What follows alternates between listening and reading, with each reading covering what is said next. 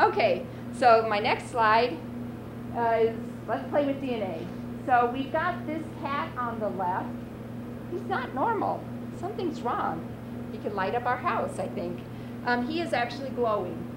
And what they did was when this cat was just an embryo, actually it may have been when it was just the egg, they added a piece of DNA into there. And that piece of DNA, when that recipe is made, so that gene, when that gene is read, it's going to make proteins that glow, right? So when you shine a UV light, that cell will grow. Well, if that cell keeps making more and more recipes of that, so every time it divides it, every cell has that recipe, every cell's going to glow. So this cat, the entire cat, can glow, okay?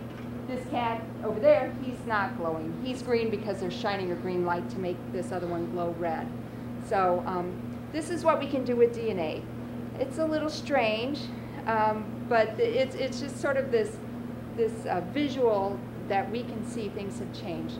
So let's say we wanted to create an animal that had a specific disease so we can use that as a model to study that disease. We could do that by adding DNA or maybe taking out a piece of DNA or something like that. But what we decided to do is go, well, embryos are a problem, so we need to do something about that. We want our cells to be like embryonic stem cells without really coming from embryos. We don't want to destroy any embryos. So what they decided to do was to create an embryonic stem cell-like cell, right? And first they did this in mice. And what they did was well, this is a long process, but what they did was they took some skin cells. They're not even taking an egg from that mouse. They're just taking skin cells. And they took those skin cells and they added 4 new recipes. Okay, they added 4 new genes to those cells. And they said, okay, cells, read OCT4, SOX2, PIL4, CMYC. We want you to read those. Okay? And when they read them, so they must have tried this forever and ever. When they finally figured out these 4 were the one that made these cells go back to an embryonic stem cell, they were elated. I can't even imagine. So now they're reading this recipe, and it says, well, okay, this is our fountain of youth. We'll go backwards in time, essentially, is what happened. So then they were able to grow those. Those are embryonic-like stem cells.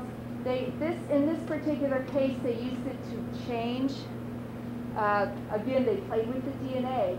This was from a mouse with sickle cell anemia. They were able to change that mutation so that it was normal cells and inject them back. So do a transplant, and then the mouse was healthy.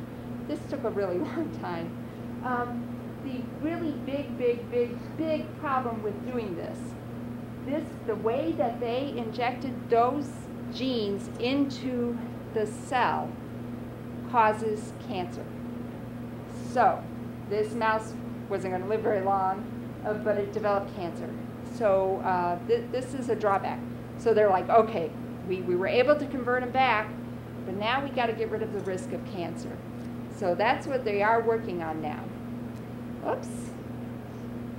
And then, not too long after, so they first in mice, they did with humans. They took some human skin cells. They did the same thing. They added those same 4 recipes, and those cells became like embryonic stem cells. So this one just compares the new way, and this compares the old way. The new way does not destroy embryos at all, so it's like the best of both worlds. Adult stem cells, but with the characteristics we want.